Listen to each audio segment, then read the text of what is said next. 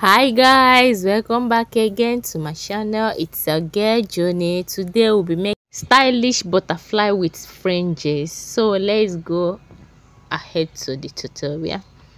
These are the materials I'll be making use of. That is a plain satin, fringes, and 3 yards of fabric. This is Ankara fabric. So I'll be folding the fabric this way. I've already folded it for the first, then I'm folding it again, making it double folding and 4 layers. So this is it, double folding and it's 4 layers. I'll be cutting the front and back pattern together. So the next thing I'll be doing is to get the gown measurement where the gown will stop. I want it to stop at the 2-inch after knee. So this is the length of the gown. So the next thing I'll be marking is the shoulder measurement, which is 8 inches. Then I'll be getting the sleeve length. The shoulder measurement divided by 2 is 8 inches. Then I'll get the sleeve length. Then I'll shock there. So I'll be cutting this out. So I'll go ahead and shock it to be visible. So the next thing I'm going to shock is the neck width. The neck width I'm working with is 3.5 neck width. Then the neck depth, I'll be marking the back neck depth first. This is 1.5 for the back neck depth. You can make use of 2 inches depending on the body size. So on the sleeve, I'll come down by 1 inch for the shoulder slope. I'll connect it to the neck. So I'll go ahead and cut the neck out, cut the shoulder slope,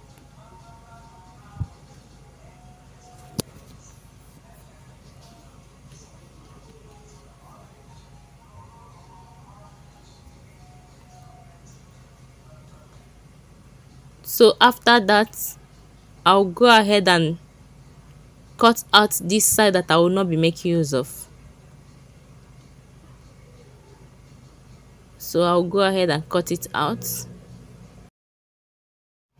You can actually make use of the whole material without cutting this out, but I want my own butterfly to be a bit small. That's why I'm cutting this out. Remember, your sleeve length determines how big your butterfly effect will be. So I'll go ahead and separate the front from the back. So this is the back.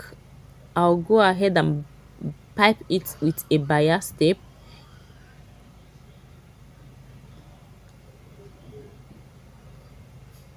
So this is it after I finish piping it. This is how it's looking like. So go ahead and work on the front pattern.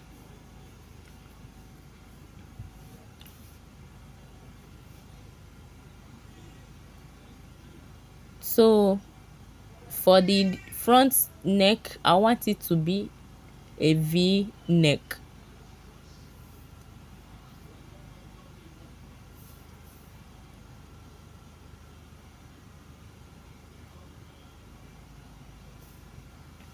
So from the initial neck width, I'll come in by 1 inch on the neck width. The plain material that we'll be using for the V will replace this 1 inch. So from the shoulder, I'll go down to 8 inches. You can make use of 9 inches depending on how deep you want yours to be. So on that point, I'll come in by half of an inch.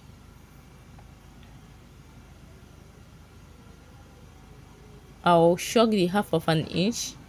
So from there I'll connect it to the new neck width.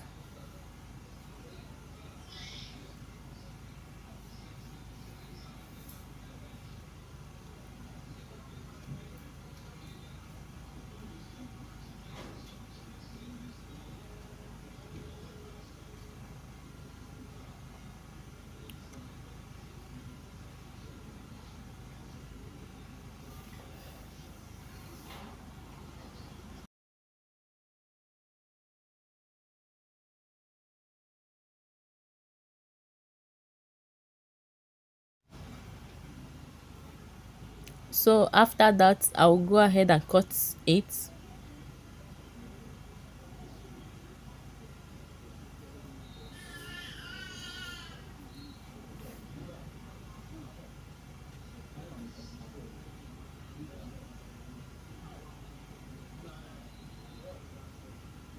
So this is what I have. Let me go ahead and open it up to show you what it's looking like now. This is how it's looking like now. So here is the plain material that I will be making use of. It is 3 inches, 3.5 inches wide. I've gone ahead to add it a stem, and the length, just cut as much as you can. When you finish adding it to the material, you can cut out the excess. So this is how you'll be placing the plain material. Then you cross this other side like this.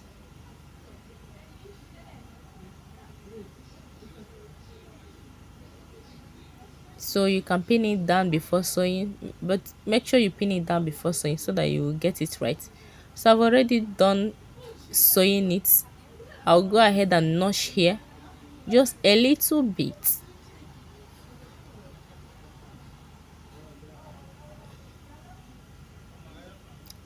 Notch the both sides.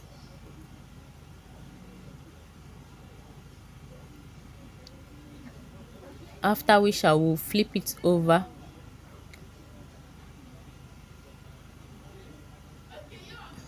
Remember, this is the place I notched.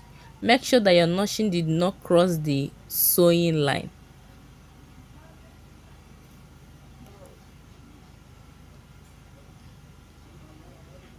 Flip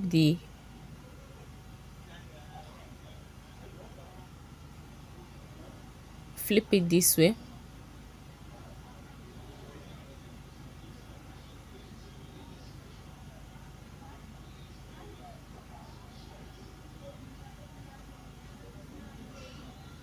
So this is how it's looking like. Remember, you can make your own plain material to be more bold. I just choose to make my this like this. So flip the material over this way. You go ahead and sew here. Sew on the material that you notched initially. It's coming out here small. Just stack it. After which you cut out the excess. So I've already finished stacking there.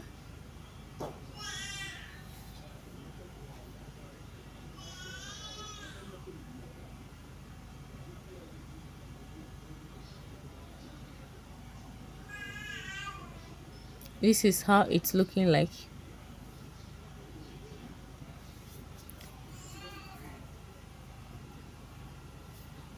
You can go ahead and top stitch it.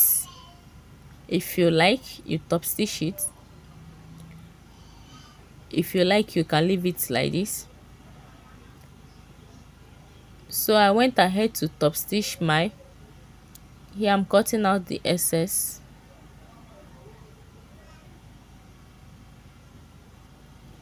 So the next thing I'll be doing is to bring the back pattern.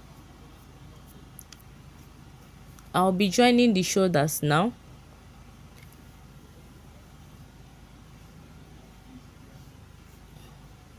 So here I've finished joining the shoulders. The next thing I'm going to do is to fold it in this way, double folding. Fold all round, both the down part by the side.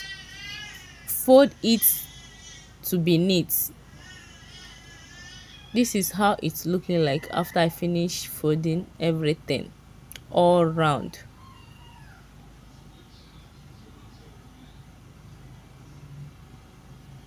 So the next thing I'll be doing is to attach the waist belt from the center neck. From the center of the neck, I will measure from the shoulder. I came down by 14 inches, that is 1 inch below the under bust. Then from the center neck, I measure from the center neck. This is the center neck, that is serving as the middle of the material. So I measure bust measurement without adding any inch. Bust measurement without adding any inch. So I'll go ahead and chalk here and chalk the other side. This is where I will be attaching the belt.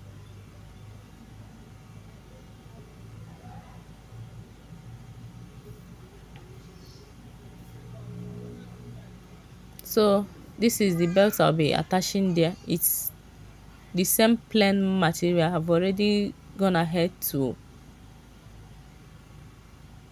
turn it, sew it and turn it.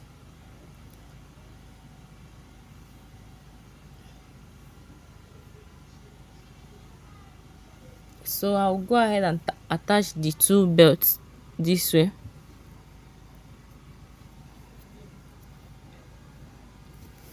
So after attaching the belts, I will flip to the right side.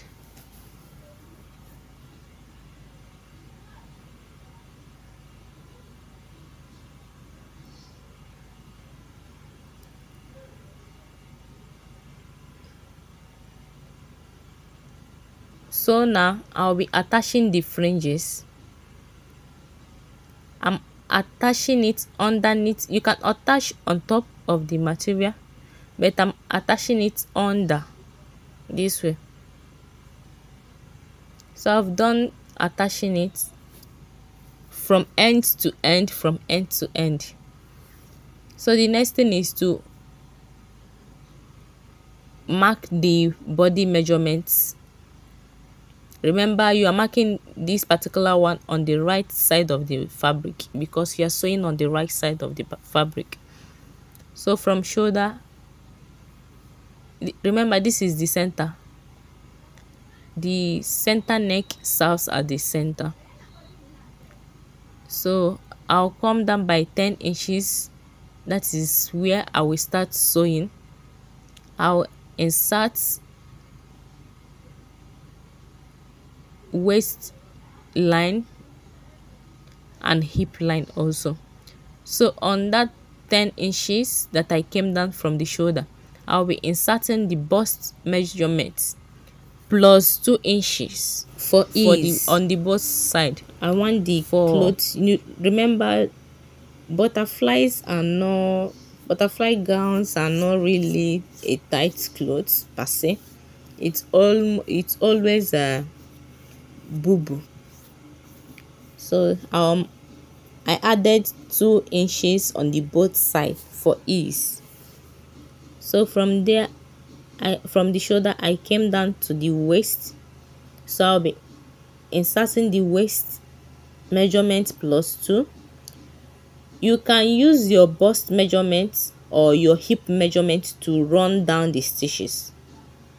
That is from the armhole down to the hem of the gown.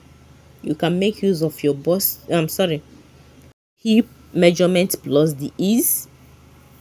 You can choose to insert each of the body measurement, both bust, waist and hip. So I'll go ahead and stitch on the lines that I shock.